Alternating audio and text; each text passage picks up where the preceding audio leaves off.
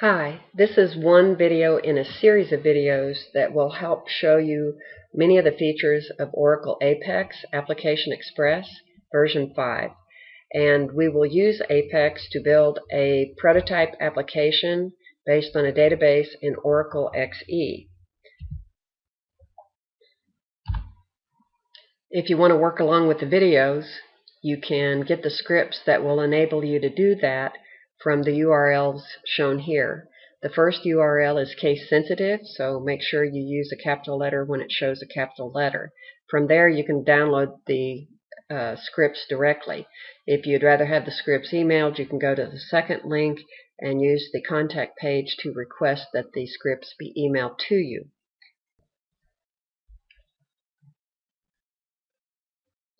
I'm going to log in as the overall administrator for Apex. This is not where you go when you're going to design and build an application, but this is where you manage workspaces, which are containers for all the application design elements, and where you create and manage user accounts. So this account, admin, in Workspace Internal was we set the admin name and password when we upgraded Apex in a previous video. So I'll go ahead and sign in. And what I'm going to do here is create a workspace for the tutorial. And again, a workspace would be a container of all the design elements for a particular application or even multiple applications. But I'm going to come here, instead of clicking Create Workspace, I'm going to click Manage Workspaces. I'm going to end up in the same place, but generally once you get rolling with Apex, you're going to come to a setting such as this where you have more options such as Manage Developers and Users.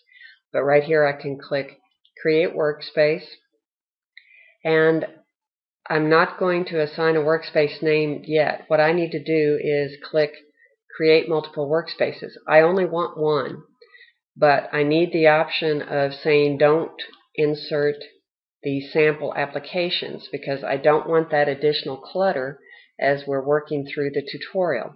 I'll set the quota for 25, although I think 10 would be fine. And then up here, as far as the naming or the naming of the workspace, I'm going to say a static prefix, and I'm going to call it Teams, and I'm going to set my workspace count to 1.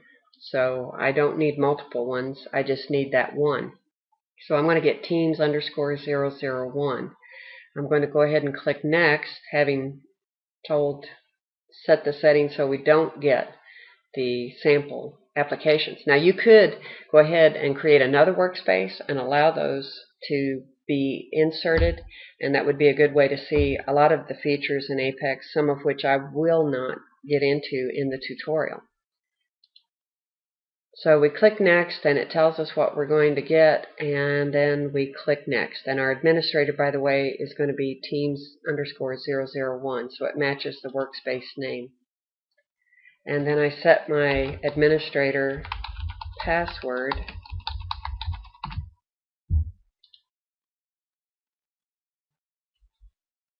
And then the workspace has been created, so I can click Done. I could click on something like Manage Developers and Users and see the current accounts that I have. You can come to this area to reset passwords. I could look at existing workspaces. But for the most part, for the tutorials anyway, we won't be dealing with this. Now that we have our workspace, what I want to do is log out. I'm clicking in the upper right corner. Let me shrink that up a little bit. And I'm going to sign out, because now I want to go back in to the workspace. So the workspace is Teams _001, and that is the administrator's name. And then I have my password for the administrator, and I enter that. And now I'm in the Apex interface for application development. And we have components of Apex such as Application Builder. And I can get to that by clicking on the actual icon that we saw at the top level. But I can also come up here in the menu area and get the drop-down list. There's SQL Workshop. It contains several components. object browser, SQL commands, SQL scripts, and utilities. And we'll be using those especially early on during the time in which we're setting up the database objects, the tables, sequences, views, and things of that nature. There's also a team development area, and you can use this to have a workspace where multiple designers are working together on an application, and this is a good tool for managing something like a to-do list and assigning responsibility for things that need to be done, and you can get reports that show you, your progress as you're working through the to-do list. And packaged applications is not actually something we'll be dealing with in this tutorial. The main thing I need to do right now to wrap this particular video up is I have logged in as the workspace administrator, and that is not how you should log in when you're actually designing and building the application. So as the workspace administrator, not the overall Apex administrator, but this particular workspace administrator, I want to come to this icon and I want to go manage users and groups. And from here I can create multiple accounts, however many I want for perhaps our application design team. I can have regular user accounts with limited access. Right now we have the administrator account. I'm going to create a user, and I'm going to call this particular one, I'm going to name Ashwini, because I'm going to create a couple of other accounts, and sometimes I'll log in as one of the other designers, just to give you a sense of how you could use multiple people in an application development environment and use the team development component. So I'm going to come down here and just make up an email address because we won't be using that. Now I want to make sure that I set this user as a developer, which gives them a lot of rights and access to a lot of features. And I don't want it to be workspace administrator though.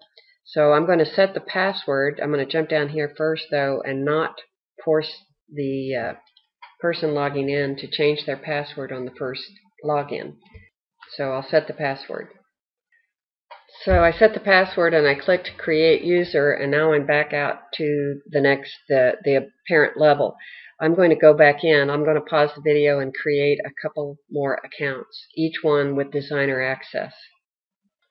So I now have designer accounts for Ashwini, Carlo, and Debbie. Having done that, the next step is to log out as the administrator of this workspace and log back in as one of the designers. So I'm going to sign out, go back into my login page, and I'm going to log in as Ashwini. So now I'm logged in to Apex for my development environment as one of the designers. In the next video, we'll get started on importing scripts and running them and laying the groundwork for our application by creating database objects.